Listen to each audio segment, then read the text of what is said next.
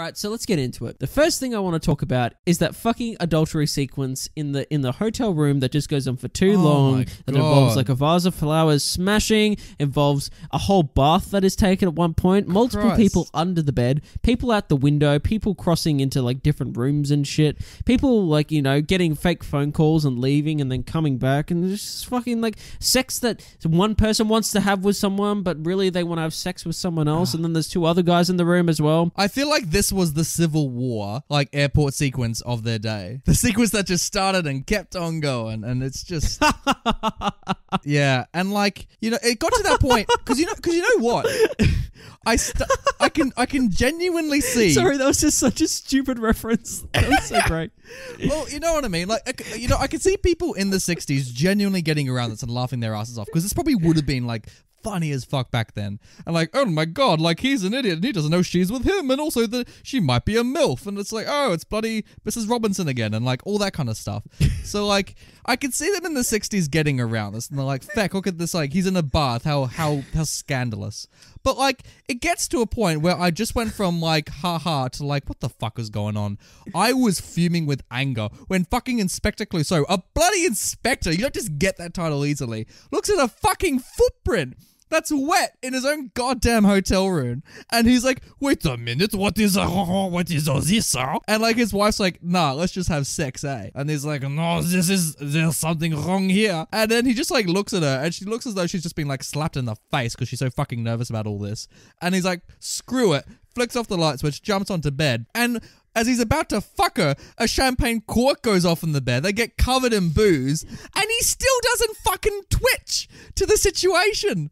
What is going on? He doesn't figure out anything. Like, he literally figures out nothing in this movie. Oh. Like, it just kind of all happens around him, and he gets phone calls, which is fine. I like that. I really like that. That, like, I like characters like that are just kind of there along for the ride. But, like, they still have to offer something. As the audience, we're the ones that are meant to be there along the ride, mate. Not him. Exactly.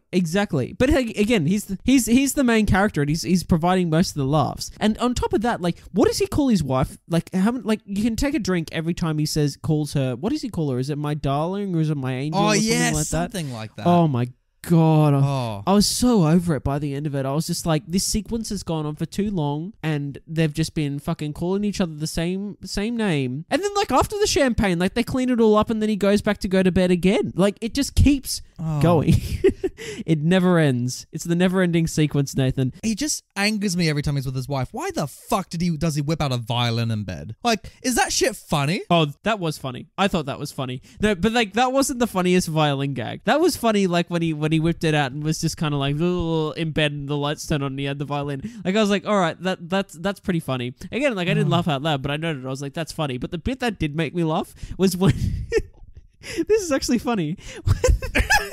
It's like the surprise is just coming to Brenton now. He sent the violin away, right, to get fixed. And, you know, during this whole adultery sequence, this is the one time I laughed during it. He comes back and he goes, let me test to see if it's still good. And he plays this fucking song that it's just like the worst, like, playing of a violin like you will ever hear in your life. You can tell Peter Sellers has never held an instrument in his life.